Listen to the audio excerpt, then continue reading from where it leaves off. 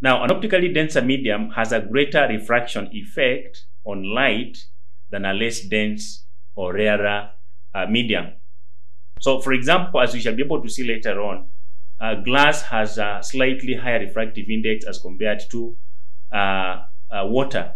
That tells you that when light is passing through an air glass interface, it deviates. It suffers greater refraction as compared to the same ray passing at the air-water interface at the same angle of incidence.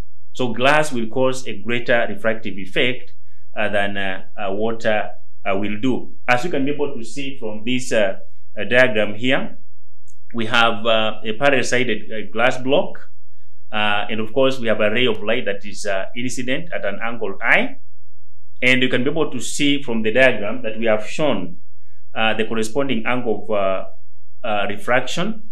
We have also tried to extrapolate the initial direction of the angle of incidence, and from this you can be able to see that the ray of light is passing through the glass, and then when it gets to the glass air interface, because it's coming from an optically denser medium to an optically less dense medium, it deviates away from the normal, and that's why we're getting that angle of emergence that is E, as you can be able to see in that particular diagram.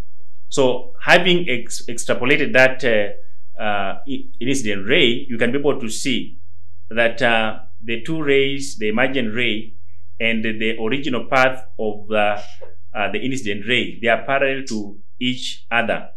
Now, YZ on that diagram is representing the lateral displacement, that this ray suffered some lateral displacement from the original direction to the original path to a path that is highlighted as Y and then D. So that is how lateral inversion displacement is coming about.